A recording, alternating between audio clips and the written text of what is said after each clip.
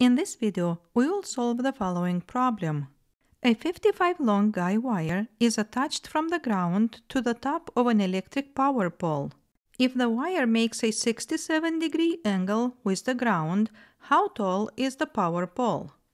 Let's start this problem by having a drawing of the power pole and the guy wire. Here we have the ground, and we will assume that is horizontal. Then the electric power pole is perpendicular to the ground. The guy wire is 55 feet long and forms a 67-degree angle with the ground. Then what we see here is a right triangle with an acute angle of 67 degrees and the hypotenuse of 55 feet. We have to find the height of this power pole, and in this triangle, this is the side that is opposite of the 67-degree angle. So again, in this right triangle, we have an acute angle, we have the hypotenuse, and we have to find the side that is opposite of this acute angle. Now, to solve this problem, let's review the trigonometric functions sine, cosine, and tangent.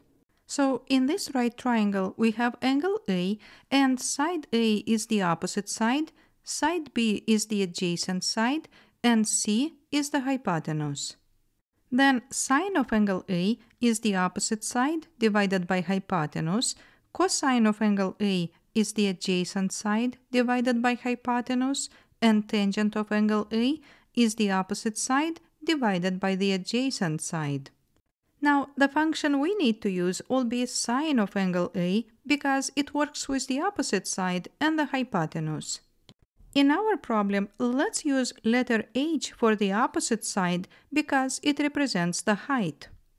So here we have the height, and now let's write that sine of 67 degrees equals the opposite side H divided by the hypotenuse 55. To solve this problem for H, we will multiply both sides of this equation by 55. Then on the right side, 55 will cancel, and H will be equal to 55 multiplied by sine of 67 degrees. Then we use a calculator, and we will get that the height is approximately 50.6 feet. So we found the height of this power pole using the sine function, and now the problem is completed. Thank you for watching and have a nice day.